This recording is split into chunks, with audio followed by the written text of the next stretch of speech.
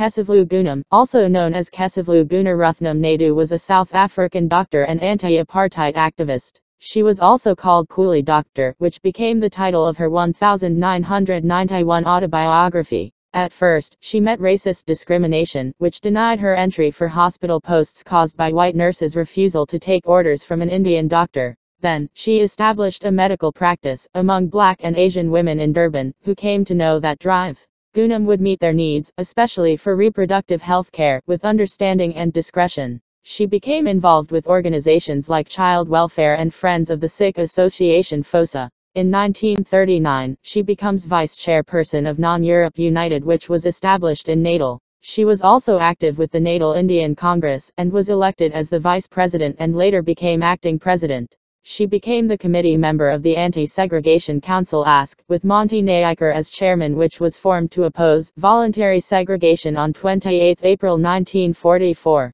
On the Indian Passive Resistance Campaign 1946, which opposed Asiatic Land Tenure and Indian Representation Act 1946, she becomes the leader of the march for the third day of the campaign with Rev. Michael Scott. She became one of the volunteers to be court imprisoned, and in one of her court said, "I plead guilty," and asked the court to impose the maximum sentence permitted by law. In occupying the resistance camp, I was protesting against that oppressive and pernicious law recently enacted against my people, who had no part in framing it.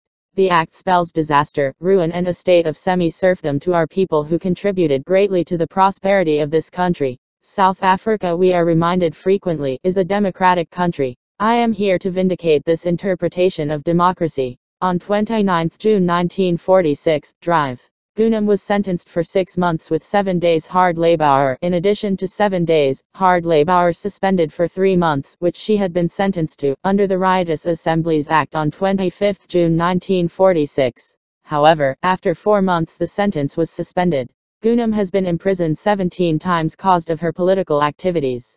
During the 1950s, she helped India's Deputy Health Minister and Sushila Nayar to supervise family planning programs as a government committee on New Delhi. Her political activities continued, including hosting meetings of the in her medical offices in 1961 with Theo Kloppenberg, Eleanor Casseroles, Phumani Moodley. She left South Africa for England in 1978 to escape harassment from security officer for her own safety. Before she left, she founded Helping Hands Society to help family which was costed away from Clarewood and Cato Manor into Chatsworth. She continued to practice medicine for Indian refugees from Uganda and Kenya, before moving to Australia and Zimbabwe. She returned to South Africa in 1990, after Nelson Mandela was released from prison. She voted in the 1994 South African elections. Also in 1994, she called for the disbanding of the Natal Indian Congress, saying now is the time to go.